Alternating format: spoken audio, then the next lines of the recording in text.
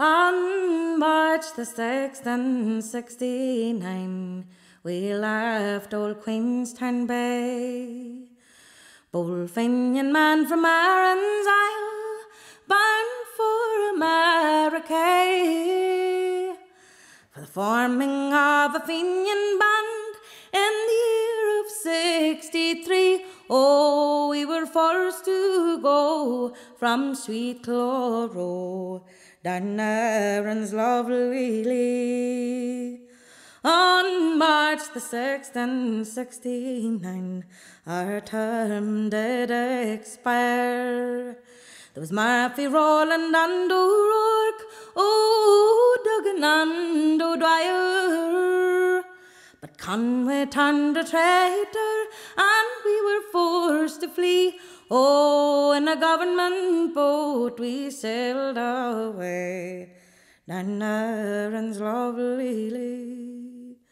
Well, for 6 long weeks we ploughed the sea from Queenstown, Kane, Cork, just like an arrow through the waves till we landed in New York.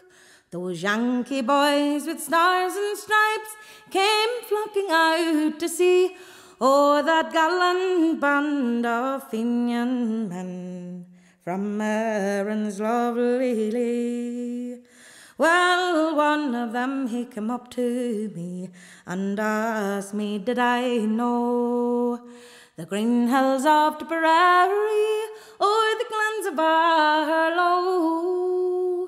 Or could I tell where Crowley fell, his native land to free, or the tower that Captain Mackey sacked near Erin's lovely lea? Yes, I can tell where Crowley fell, 'twas on Kilclooney Wood, and the tower that Captain Mackey sacked, 'twas by his side I stood. He gave the word, we raised a cry, which made the Saxons frown, and we raised our green flag o'er our heads, the harp without the crown.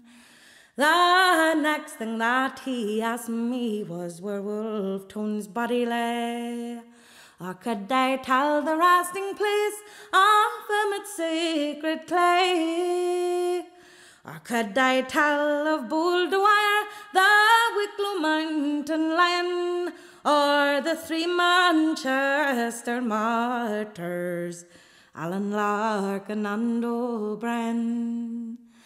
As we were leaving Ireland, we came through sweet Kildare, and if I'm not mistaken, Wolfe Tone lies buried there.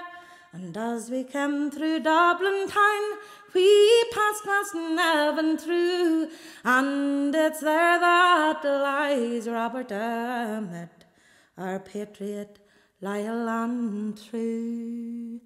But now I'm tired of travelling, the seas I will cross o'er, to feel the clasp of honest hands when I return once more. And when I come to Cork's own town, those boys will welcome me, and we'll help to float a Fenian boat down Erin's lovely lea.